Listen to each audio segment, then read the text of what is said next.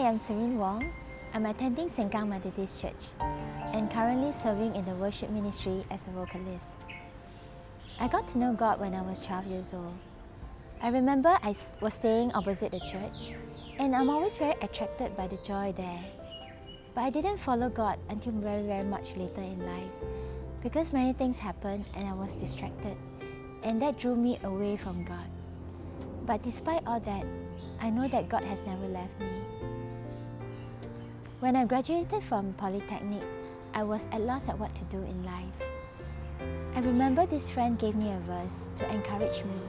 For I know the plans I have for you, plans to prosper you and not to harm you, plans to give you a hope and a future. This verse really comforted me a lot. It encourages me to put my trust in God. Even though I don't know what is ahead, God knows. And so the story goes, I went for my first interview as a special education teacher. Because that time, special education was unheard of and I was curious. And that curiosity actually kept me going for 9 years. Even though I really enjoyed teaching special needs children, I know that God has other plans for me. So I prayed for open door. And the door of nursing opened. I was like, God, are you sure? I'm scared of blood, I'm scared of needles, and I'm scared of shit. But then I remember that verse, with Christ all things are possible. So I took the plunge and never looked back. And that was 11 years ago. I'm really very thankful for this life-changing journey. I used to be pessimistic, grouchy, and short-tempered. Being a teacher trains me to be more patient, and being a nurse teaches me to be more loving.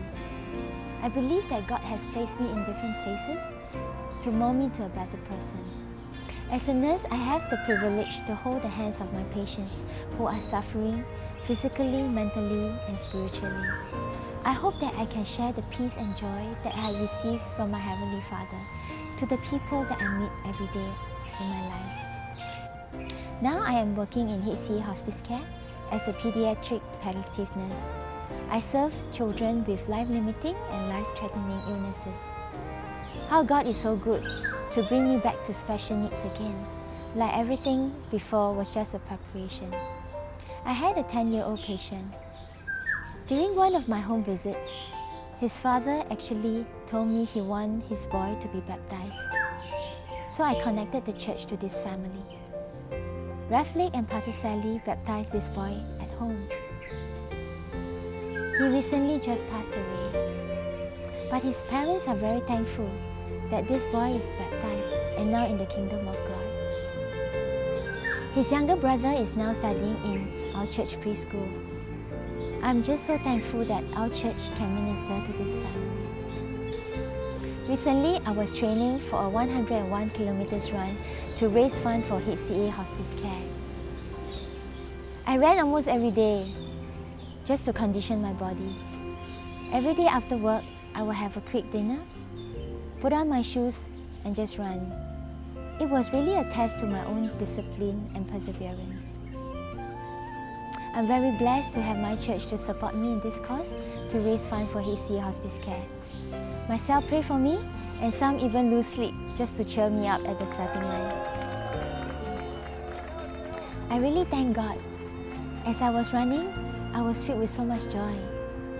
When I have some pain due to the blisters and muscle cramps, I told myself, what is this pain compared to those endured by my patients and their families? And I actually completed the run in a good timing and without any injuries. Thank God for that. I hope that my walk with God will be like this, to say that I have fought the good fight, I have finished the race, and I have kept the faith.